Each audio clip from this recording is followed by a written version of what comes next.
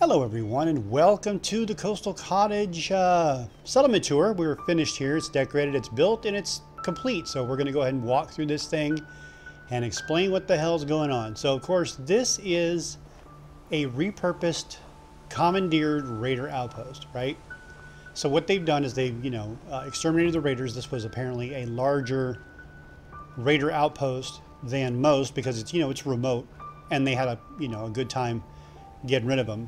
But in order to keep the raiders from coming back, what they've done is they've dressed like raiders so that anyone that comes by will think that this is still raider outpost. And they have hidden the things that make it non-raidery. So in the front, we got a couple of guard stations. You got one guard here with a turret overlooking the main approach. And we go down here. And of course, since this was a raider outpost, everything is really sparse. There's not a lot of scavving around here. So they don't really have a lot of materials. The provisioners come by, but they don't really have a lot. So there's going to be a lot of sleeping bags and a lot of food. They are very, very food-centric here because food is somewhat uncommon. But they've got themselves a little facilities there. And, this is the guards thing. The thing about this particular place is it is really guard-heavy. Half of the settlers are guards. There are 10 people here, 5 are guards. So the other one is over here, and it's got a nice little balcony where they can run along here and take cover in case anything comes up the ramp. We got, this stud here with his minigun on a tripod, but they've got really good sight lines to anything coming down that road, that main approach there. So he's cool there. And then, of course, in here, a little, area where you can sit down, have lunch, more sleeping bags and various things that they use, but they don't really have a lot. No storage in here at all. They don't have any place to keep anything here. So these are the front 2 guard posts. Now for the main workshop thing, this is like the player house, command center, central, the nerve center, I guess, of the place. So the players got, the main workbench, of course, and a little administrative area. Again, nothing special, nothing terribly fancy, just something that he needs to keep track of things. And a very rudimentary sleeping area with very rudimentary storage. He doesn't spend a lot of time here. There isn't really much to do here, And in the back, he has a little patio, makes his food and takes a break, sits down, has lunch, has a cigarette, reads. Real Spartan there. Another missile turret up here, which again, has a perfect sight line right down to the ramp. So anything coming up that ramp just gets to business. And then to communicate with the rest of the settlements, they have the standardized communications dish, which of course points right at Bench Farm. And some various supplies. This one didn't break very much. They got lucky on this one. It doesn't really have a lot of problems. So there's, and let's not forget the command room. So the 2 command rooms are in here, the computer center, as it were. And again, not a lot of time spent here, so they don't have a lot of stuff here. It's just, they just keep track of stuff, and when they hear, stuff coming in, they come out and check it out, or whatever it is they do to keep track of things. And then we have yet another guard over here. Again, looking at everything. Ignore the floating platform. That'll come into play later. That's not part of the settlement. That's just the observation deck. Then the main house was the previous raiders' central home. So it's more solid, more sturdy. They have a little lounging area here where they sit out and, shoot the crap with the farmers. It's like whatever the hell it is he does. And his home in here is, again, basic. Some supplies, the stuff they really need. It's got some valuables here on the shelf. And, yeah, ceiling fan. A little mesh to keep the bugs out. Didn't want to bother patching the wall, I guess. So the provision, the guard station. Let's go to the guard station. So the guard station, the other guard station is up here. Anyone who tries to assault this place gets a shotgun in the face, so there's that. And of course she's keeping an eye on the approach as well. And this other guard here, who really likes to stand around with her minigun, can see the back gate very, very well. Oh, hey, point that thing away from me. Gun, hey. But their storage area, because they don't get to leave this place very much, so that's what they get to keep, and they've got some backup weapons here in case things go sideways. But she, of course, she can see really good. She can see the other guard yell at him, whatever the hell it is they do. So that's the central area. And then, what do we got? Provisioner area. So the provisioner area, if you've seen the previous video, you saw this decorated. Has not changed. It's, you know, whatever inventory they can get. Lots real heavy on guns and ammunition because it's like, wow. And of course water. Purified water is a big draw here. The valuables area has mostly chems, alcohol, guns, and armor. That's what they're storing down here with extra cash and whatever the hell's in that safe. I'm not quite sure what's in that safe. This came out pretty nice. Convincing. Then we go up, and then the only way from the front to the back is around this side right here. The settlers can path through here, which is nice. They don't have any problem navigating this. So we go around the back, and then we've got the doctor's office here with another observation post. Another missile turret looking over the main area. But they've got some crops back here. Scattering of potatoes and carrots and corn so they can make vegetable soup. Just doing their job, just working away like they're supposed to be doing. And then the doctor here has the chem station. But he's got his supply, his stock, his working stuff, whatever it is over here. And his personals over here. And then more storage back there, just, you know, stuff he needs. Or he's a pretty rough doctor. I'm not interested, dude. Thanks, but no. Then the second field is over here in this little carve out here with the walls around. And they got two more guys working out here with another turret watching that main approach. This thing is so weak, it doesn't really matter. It's just really a noisemaker at this point to keep an eye on that approach because sometimes you get wild animals straying up through here. And then the, what's that dog doing up there? Really, dude? And then this is what they turned the house from Easy City Downs into. A bar, rest area.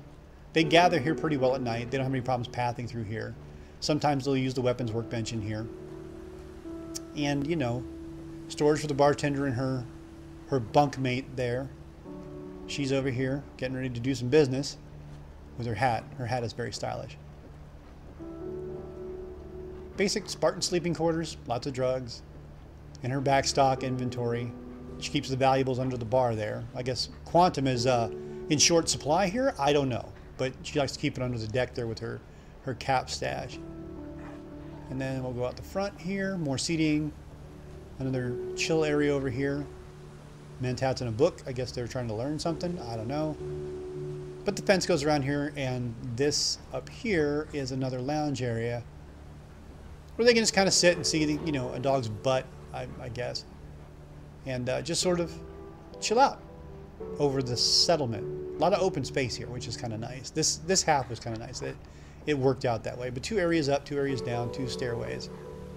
And then the last sleeping quarters over here on the back, this was the Quincy Corey one, has more food. Lots of food, lots of food, lots of food.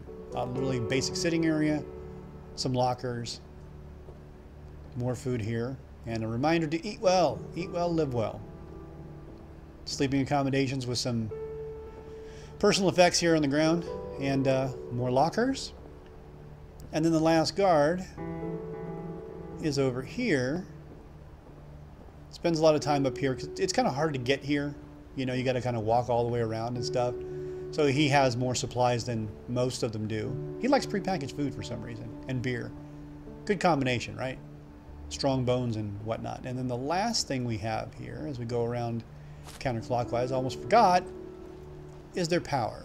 They bolted this little workshop shack thing onto the side and have a fusion core generator in here. This thing's open because the back wall's open. This keeps the rain out of the back of it. That's all it really does. And, you know, chain link fences to keep the critters out. But this is your typical working area. Little diagnostic bench here with tools and pincers and extra fusion cores and more spare parts for the fusion core generator. It's pretty reliable. They haven't really had to use much stuff with it yet, but just in case, here's pretty much everything they need to keep it in fine fettle, as it were. And some vault plans they rolled up and scavenged out of the various vaults. That is, I think, about it for this one. Yeah, that's the whole thing, folks. So, what I'm going to do is, let's go ahead and stop right here, and then I will go up to that platform. So I will be back up there in just one moment. So a quick pan of the whole settlement. This thing pretty much is knocking on the boundaries the entire way. This is full. I mean, it doesn't look full because there's all those traffic patterns, but since there was so much dirt and the weeds and stuff, I was able to really make it look organic, I guess, like it was grown off of the actual terrain. And I did get to keep a lot of the trees, which is nice, so that's pretty cool. But here you go. This is the entire settlement. This is about a size bar and a half, I think, because I actually did remember to reset the size bar before I started. But there it is. So I'm going to go ahead and center on that dish, and then we will do a night tour. So another pan of 8, and I will be right back. And then, of course, nighttime is pretty dark, even though they've got 100 power here, because you don't want to have a lot of light blasting all over the landscape here, because as you can see, this is pretty high up, and it's pretty visible from anywhere down by Salem. It's visible from Macra. So we wanted to keep it somewhat dim, yet, you know, livable and friendly and what have you. Of course, the inventory, the provisioner place is lit up really good. So let's go over the top here and go down the front and repeat and retrace our steps from the beginning. So down we go. La da da da da. Anybody out here? Hopefully I don't get attacked. So here's what it looks like from the street at night. Very nondescript, very low key. But inside the rooms, inside the stuff, they've got plenty of light so they can see, and it's good enough to where it won't ruin their night vision. Lanterns hanging everywhere. A lot of lanterns, a lot of candlelight here. They have, for some reason, they have a surplus of oil in this place. I don't know where they're getting all the oil from, but maybe they're getting from the provisioner. They're saying, hey, we don't really need this. We'll trade you fusion cores because we don't really use that power that much. So, yeah. So we'll go over here to this other one. Again, the light only focuses on what they actually use and need, so they can see very well at night. And he's just hanging out there. And then, of course, there's a bunch of crates back here. They just kind of dump those there. And yeah, we'll go in here. So the porch here, some dim orange lights, and of course 2 dogs blocking the way because I couldn't possibly get lucky and get in there, right? Because that's how this works. Yeah, I can't get in there. Okay, so let's pretend we went in there. Go to the command center, see if they make their way out by the time I get back. But, dude, seriously? Maybe I should just kill these dogs before I do this thing next time. But the workshop, some you know, maintenance tools. No lights here at night because he doesn't really use that thing at night. He doesn't really do a lot of night work here. And his little lounge area. And this is lit up pretty well because they do need to see things in here to make notes or document stuff or whatever the hell it is they do here. So there's that. Then we'll go back up to the top here. And of course, no, not that one. Too many stairways in this thing. Go up to the top. Plenty of light coming up underneath so they can do maintenance if they need to at night. But again, that dish doesn't really require a lot of maintenance. Now let's see if we can go back in that other thing and see if those dogs have cleared it out. They probably have not though, right? Yeah, no, everybody's just standing in the doorway, so idiots. Okay. Anywho, the porch looks like this. That's kind of nice. I think that's kind of cool. Oh, you know what? We'll peek in the window. That's what it looks like at night, since we got idiot settlers and idiot dogs clogging up the doorway. The guards are up here. And that light, these lights don't like to light up. That light should be much, much brighter than it is, but it's not, of course. But there's storage, and of course there are emergency supplies here. Nothing much, like I said, real bare bones. Nothing. They don't have a lot of frills here, as it were. I don't know why they put a door in here. It's so breezy in here from the walls having holes in them, but whatever. And they got a fan in here to keep everything cool, keep it lit. Pretty dark. And of course the provisioner area, very well lit.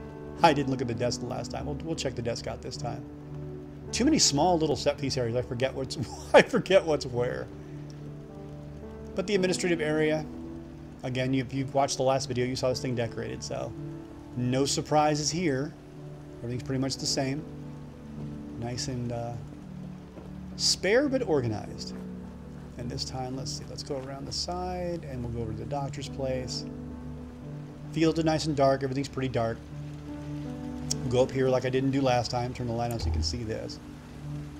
Little cozy, you know, rest area, food supplies, extra ammo, coffee.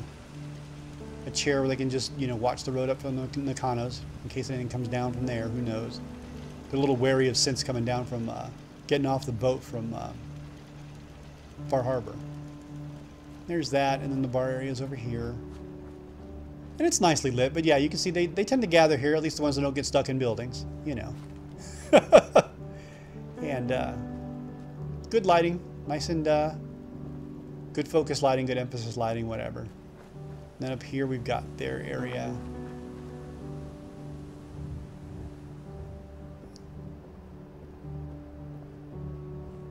A small little night light. I guess they have night terrors over here or something. Yeah. Somebody's got a teddy bear for their comfort. And no lights for this guy because, of course, he's a guard. But there's plenty of moonlight, so he's no problem seeing. And I think that's all of it. So let's go around the outside of this thing so you can see the whole wall from the outside. Kind of hard to navigate. I hope I don't run into anything. But if you come up this approach down from the bottom, it's you can see there's stuff in there, but that entrance is pretty forbidding. And the back of the house is here. Hopefully I don't run into any trees. But yeah, it's barricaded up pretty good, and they've got, you know, chain link fences. They can see anything coming, and then duck back behind the wall if they have to. But watch out for that tree. And the guard post is here, and the wall goes all the way around the outside. More chain link fences here, and then this is his courtyard with, you know, the dish, and the other chain link fence here. Easier to just put chain link on that one, I think. They just went ahead and did that. Avoid that never despawning Mirelurk Queen Spit. And then if you go down over here, the promontory is solidly walled off all the way around. There's no other way in. So yeah, anybody coming up here is going to have real problems. If they even make it that far with all those turrets pointing at them. So let's go back up here. Let's see if I can go back. Let's see if I can get back up here. There we go. All right. Come back in the gate. But this is it. This is the whole thing. Guards out looking everywhere. Turrets pointing every which way. A good solid mega build, provisioner outpost, and you know, really rough village type of thing. Did you guys come out? Can I go in there yet? No, you're still blocking the door. I guess they're stunned. Okay, so where am I going to go? Let's go up to the guard post. We'll sign off from up there, I think, if she gets out of the way. Go over this way. But yeah, there we go. There's Coastal Cottage in the can. Megabuild, I think 13 or 14, something like that. No idea when I'm going to come back to this next, but for now, this is a nice, tidy little settlement. And we'll point it right there. I hope this gives you some ideas. I hope this is something that you enjoyed. I hope this is interesting and exciting and valuable for you. So, I want to thank you all very much for liking, subscribing, and watching. And I will see you in the next one. Take care.